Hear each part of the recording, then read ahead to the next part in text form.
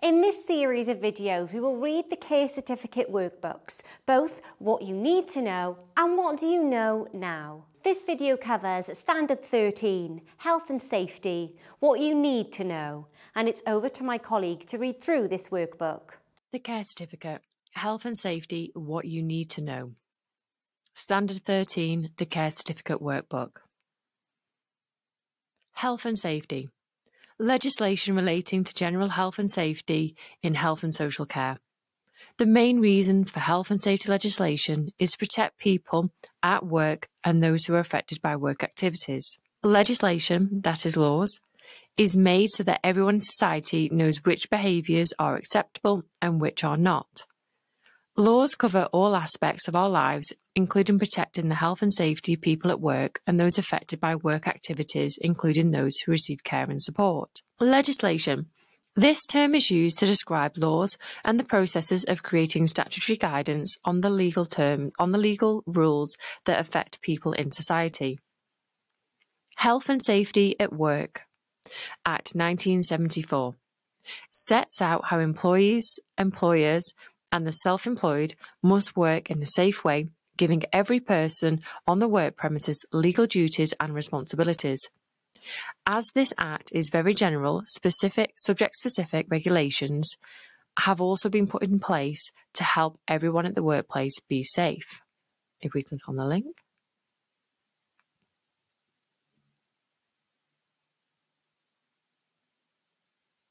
Reporting of Injuries, Diseases and Dangerous Occurrences Regulations 2013 are often referred to as RIDDOR. Reporting accidents and incidents is an important part of your work in health or social care workplace. The most serious accidents and incidents are reportable to health and safety authorities. And that's the RIDDOR link. The Management of Health and Safety at Work Regulations 1999 are about how health and safety is managed within a care workplace, including risk assessment, training, and ensuring employees receive the information they need. And that can be found on that one.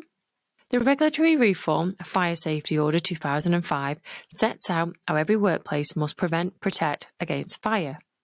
And that's that link. Control of Substances Hazardous to Health Regulations, COSHH 2002, are designed to protect people from hazardous substances, that is, any substance that can cause harm or ill health. And that's the COSHH guidance.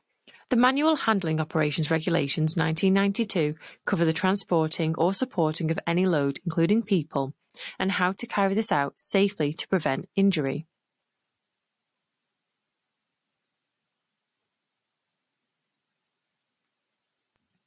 The Provision and Use of Work Equipment Regulations, PURE 2002, set out how any type of equipment is to be used safely.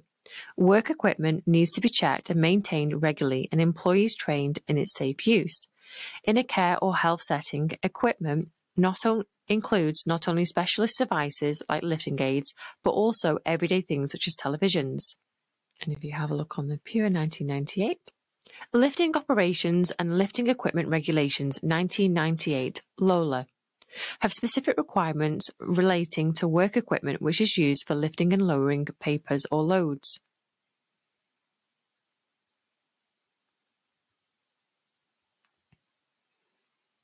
Health and safety policies and procedures agreed with the employer. Most employers have the health and safety policy which sets out how they will protect everyone who is affected by their business, including employees, visitors, contractors, and individuals who access services. Even if your role involves working with private homes or individuals, you need to know what health and safety legislation applies there. Ask your manager about policies that are in place to support your health and safety and well-being in all the places of which you work. What all policies and procedures have in common is to tell everyone how to do something or what must be in place to make sure all people are safe. Policy. A policy is a formal course of action that everyone must follow. Procedure. A procedure is the way in which a task must be completed or carried out. Examples of procedures can include how to store and give out medication, how to provide personal care, how to lift and carry loads, what to do in the event of a fire, what to do to provide first aid, how to handle soiled bed linen. Policies must give clear instructions so that everyone is kept safe and no one is harmed through the work that is being carried out. You must familiarise yourself with your own workplace health and safety policies and procedures. Who is responsible for health and safety in your workplace? Health or social care worker. As a health or social care worker, you are responsible for taking responsible care of yourself and others in your workplace. You need to follow the policies and procedures of your employer and not act in a way which would cause an accident or ill health to yourself or others. You will probably work with a number of individuals who all have different needs and who require different types of care and support. Any tasks you do while at work must not put them at risk. An example of how you take reasonable care of those within your workplace would be to report anything that could cause someone to trip or fall, like a frayed carpet or a wet floor, and take action that you are asked to do. Others could include anyone who could be affected by what you do, including your colleagues, the individuals you support, and their friends or families or other visitors. Employer. The employer has many legal responsibilities. These are likely to be carried out in line with managers. Their overall responsibility is to ensure the health and safety and welfare or well-being of all employees.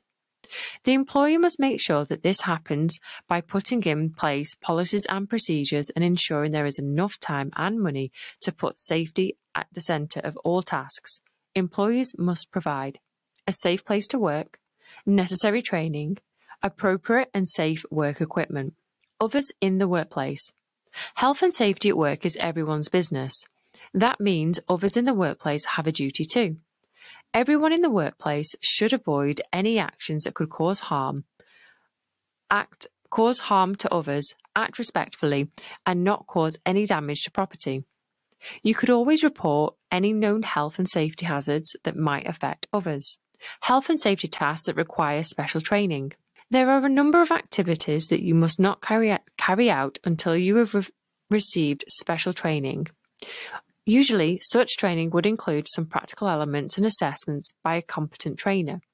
These activities include use of equipment such as hoists and lifts to move people and objects safely. Each piece of equipment that you will use will have instructions for safe use. Medication. There is legislation and guidance that controls the prescribing, dispensing, administration, storage, and disposal of medicines. Assisting and moving.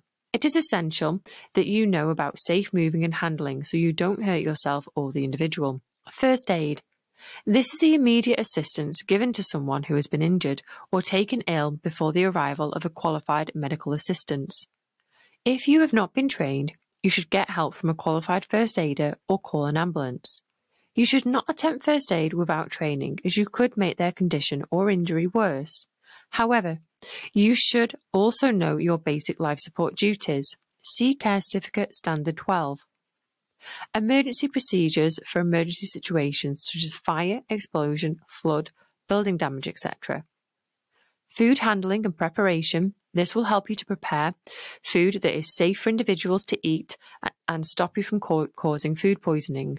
Working in unsafe ways that have not been agreed with your employer and without appropriate training can mean that you are putting yourself, the individuals you support, and others at risk of harm.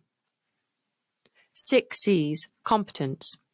To make sure that you are keeping the individuals you support as safe as possible, you should only undertake certain activities once you are competent to do so. Additional support and information about health and safety. There may be times when you feel you need to know more about how to prevent accidents or ill health. Your employer may already have lots of information or procedures, so ask your manager if you can look at these and discuss them. Also, the workplace may have designated a health and safety person who can help you to find the information or answer a question. Health and safety law posters displayed in the workplace or leaflets provided to each individual are other ways of gaining more knowledge. Additional support and information can be found on the Health and Safety Executive website. Accident and sudden illness. Accidents are caused by the risks found in the particular workplace. Risk assessments should be available which identify all the potential risks and steps to reduce the likelihood of them happening. Potential accidents could include slips and trips, falls, sharp injuries, an incident in which a sharp object, example, needle, blade, broken glass, or a cannula penetrates the skin, burns and scalds, injuries from operating machinery or specialized equipment, electrocution, accidental poisoning. As well as injuries arising from accidents, the nature of health and social care means that individuals may have existing conditions which can cause sudden illness. You may be faced with a sudden illness including diabetic coma, epileptic seizure, fainting. This might also be caused by an accident, bleeding after an operation or such as a nosebleed, as well as from an accident, stroke, heart attack. If an accident or sudden illness happens, you must ensure the safety of the individuals concerned and everyone else who may be affected. All workplaces will have a health and safety procedure to outline what to do in an emergency, and you must ensure that you are familiar with it. You must also be familiar with an individual's care plan. For example, if they are known to have a condition that could lead to sudden illness and how you should respond. First aid. There are 3 levels of first aid training: first aider, emergency first aid at work, and appointed person. If you have not received training in any of these levels, you should not attempt any form of first aid, but must seek help immediately. Without specialist first aid training, you should not attempt first aid as you could make the injury or condition worse. For example, moving someone into a recovery position could make a neck or a spinal injury worse. Basic life support is different from first aid. You need to be assessed in basic life support as part of the Care Certificate Standard 12. In emergency situations, remain calm and send for help by shouting, phoning, observe the individual, listen to what they are saying, try to find out what happened and reassure them, but do not move them unless absolutely necessary for safety. Stay with the injured or sick individual until help arrives, observing and noting any changes in condition, as you will need to tell the relevant medical staff or others what they have seen. Do as little as you need to do in order to keep the casualty stable and alive until qualified help arrives. See Basic Life Support in Care Certificate Standard 12. Complete a full written support and follow the agreed ways of working to inform managers, carers, or family members who need to know. Risk assessment. A risk assessment helps the individuals to have their choices met in the safest possible way. Risk assessments are not only a legal requirement, but they may also provide clear guidance, any information on how to keep people safe and prevent danger, harm, or accidents. They identify hazards in the workplace, evaluate the level of risk, and put in place measures or procedures to reduce the risk. There are 5 steps to a risk assessment which you will need to understand. Identify the hazards of an area, a specific task or situation. Identify those who may be harmed, such as individuals being supported, visitors, or other workers and contractors. Evaluate the risk by looking at what methods are in place to control risks or reduce them. Record the findings of the risk assessments to help remind everyone of what the risks are and how to reduce them. Review and modify the risk assessment if and when changes happen to the tasks or workplace. Changes may increase risks or reduce them. Hazard. This is something with the potential to cause harm. For example, soiled bed, linen or clothing, spillages or bodily fluids, and assisting people to move. Risk. This is the likelihood of causing harm. For example, picking up an infection from soiled bed linen, slipping on fluids from spillages, or trapping injuries from using a hoist. Reporting health and safety risks. The most important part of hazard reporting is you act quickly and tell a manager or supervisor who can take action to prevent an accident or harm. It is a legal requirement that you do this. Once a hazard is identified, a risk assessment needs to be carried out. You should be familiar with your agreed ways of working for reporting health and safety risks. Agreed ways of working. This refers to an organisation's policies and procedures. This includes those less formally documented by individual employees and self-employed, and formal policies such as the Dignity Code, Essence of Care, or Compassion in Practice. Moving and assisting. Your role may include moving and assisting people and will certainly involve moving and handling objects. There are laws specifically about tasks that involve lifting, putting down, pushing, pulling, carrying, or moving by hand or bodily force. These tasks are governed in particular by the last 3 regulations in the list of legislation at the start of the standard in this workbook. Some work roles require the use of assisted beds and hoists to help with moving and assisting individuals. You must have proper training before using the equipment to ensure that you use it properly and do not injure yourself or an individual. Other tasks that require training and an assessment of competence include supporting an individual to transfer from a bed to a chair, helping with daily assisting routines like bathing, moving on and off the toilet.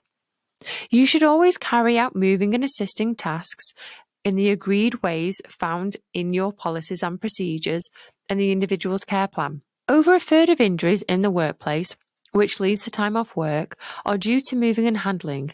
It is extremely important that specialist training on moving and handling is provided. This will prevent accidents and minimise the likelihood of injury to those individuals you support, yourself and others. Tasks. Some of the people you support may use medication and require support to store and take correctly. Others may be able to manage their own medication safely.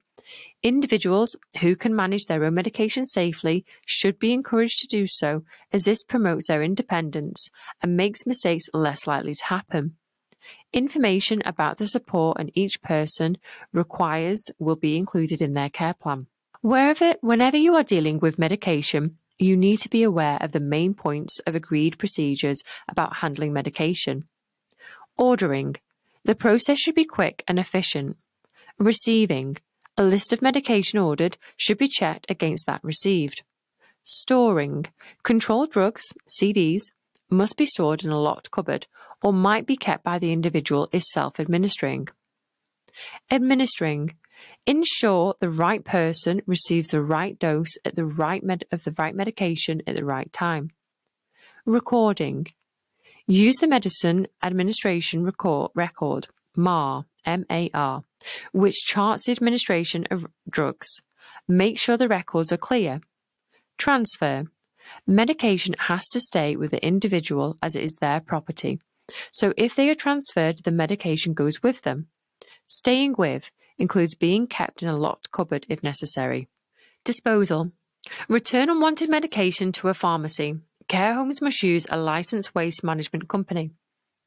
It may be that your role does not require you to work with medication, and therefore you won't be required to undertake specialist training. However, it is important to know what your employer's ways of working are. Tasks like cutting or filing fingernails or toenails, continence, maintenance, and assisting with medication can be carried out only if they have been written in the individual's care or support plan. That's why it's vital that the individual's needs and wishes are agreed and clearly written down as a care plan, so all workers know when and how to provide support for that particular person, as well as whether the person has the mental capacity or mobility they need to manage themselves. You always have to obtain the individual's consent before carrying out healthcare tasks or assisting with medication. Detailed policies and procedures about handling medication. Appropriate training must be provided for health and social care workers who are required to provide medication. You are not allowed to remind about, assist, or give individuals their medication or carry out related healthcare tasks unless it is part of your role until you have completed the satisfactory past the appropriate training. This applies to inhaled medication or any medication that needs to be swallowed, medical creams or ointments, drops, cutting or filing nails, or prompting or helping with injections, for example, EpiPen. Except in any actions that are not covered by the individual's care plan. But remember, it is always a necessary part of your job to work with your manager to help individuals change their care plan if necessary. As legislation on medication and regulated tasks is forever changing, you need to keep yourself up to date with current laws and guidance from NICE and from your employer. Hazardous substances in your workplace. Hazardous substances found at health and social care environments include cleaning materials, disinfectants, body fluids, medication, clinical waste such as dressings, contaminated clothes, towels, and bed linen. Consent. This means to get the individual's permission. These substances can enter the body via inhalation, breathing in, ingestion, swallowing, injection, needle stick, or absorption through the skin. For all products you use, read the hazard information found on the label. This will inform you about their hazards and help you to keep yourself and others safe. Dealing with hazardous substances. The workplace must have a secure and specific area, especially for the storage of hazardous substances. Some hazardous substances should only be handled when the worker is wearing personal protective equipment, PPE. Your employer will have policies and procedures which set out when PPE should be worn, which will normally include handling clinical waste and some chemicals. You must always work within agreed ways of working to protect your own health and well-being as well as those around you. Cleaning products and disinfectants should be kept in the original containers, as these give the manufacturer's instructions for correct usage. These instructions must always be followed. An individual may choose to transfer products out of the original containers in their home. For your own safety, you should only use products that are in their original containers. Identifiable human tissue must also always be incinerated. Local authorities may arrange a separate collection for this type of waste from the individual's homes. Body fluids such as blood, urine, vomit, and feces must be cleaned up immediately. Disposable items used for cleaning the spills, such as paper towels and gloves, should also be disposed in the clinical waste. Clinical waste includes contaminated waste, such as used dressings and contaminated personal protective equipment. This waste should be put into bags which identify it as potentially harmful. These are usually yellow or orange, and stored securely until it can be disposed of and set out in the procedures for your workplace. Many local authorities will arrange safe collection of clinical waste from individuals' homes if it has been assessed as clinical waste by a community healthcare professional. Some contaminated clinical spills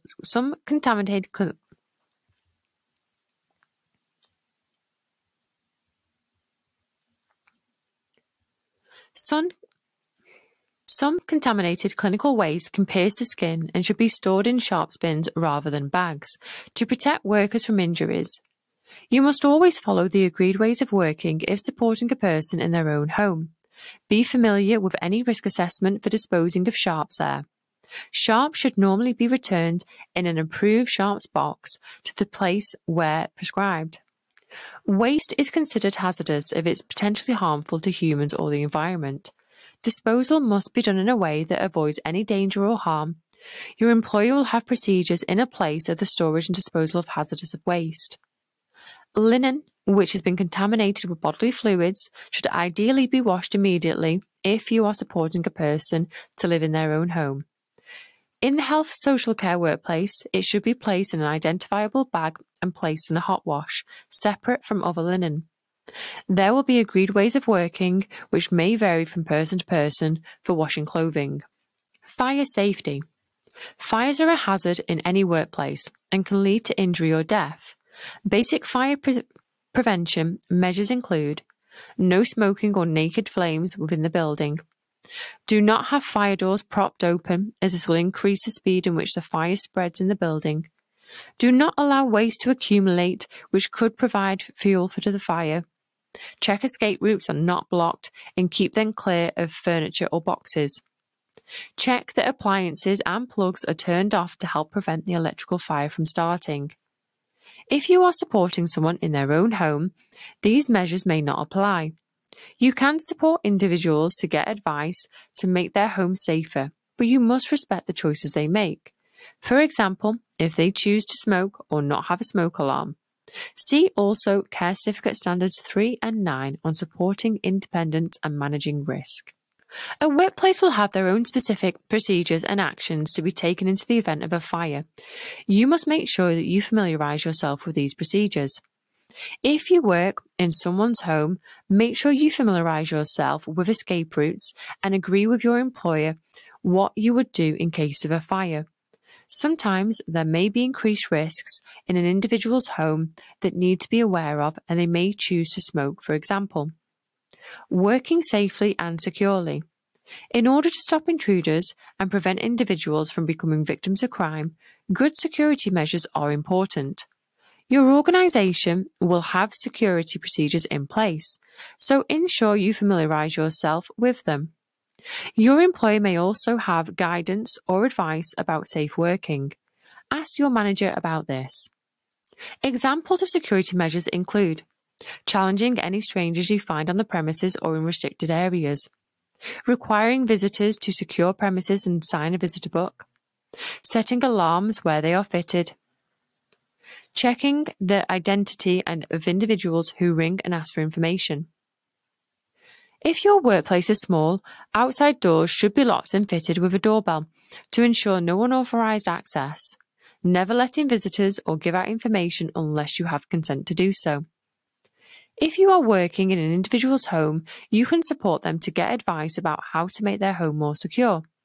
For example, by accessing information on the internet. And if you have a look. Signs and indicators of stress in yourself and others. Stress. Depression and anxiety lead to millions of lost working days. Stress can be both positive and negative. Some pressures and challenges are good as they can help us to work more effectively, but negative stress, such as undue pressure, overwork, or difficult working conditions, can affect our well-being and cause illness. Challenging events themselves are not the root cause of stress. It is the way that we see and think about the event or challenge that leads us to feeling stressed. Work-related stress is defined by the Health and Safety Executive (HSE) as the adverse reaction people have to excessive pressures or other types of demands placed upon them. The signs and indicators of stress can be separated into different categories: psychological or emotional, anxiety, anger, depression, low self-esteem, feeling helpless, sensitivity or tearfulness, irritability and indecisiveness. Psychological or physical, heart palpitations, stomach complaints such as irritable bowel syndrome, uneasiness and tension. Behavioural, aggression, increased substance misuse such as smoking or alcohol, sleeping more or less, changing in eating patterns, and changes to mood and consequent. The circumstances and situations that can trigger stress vary from person to person. Some people can take on lots of pressures and demands before they will show signs of stress, whereas others may be affected by situations and events more easily. This can depend on their personality, their ways of coping, and stress and their personal history. Stress triggers may include increased demands from others in the workplace or at home, changes in working practices or new ways of practices, changing to team members, relationship issues, unexpected changes relating to finance, personal circumstances or work, challenging behaviour of individuals you support, tiredness, getting something wrong or being criticised, managing stress.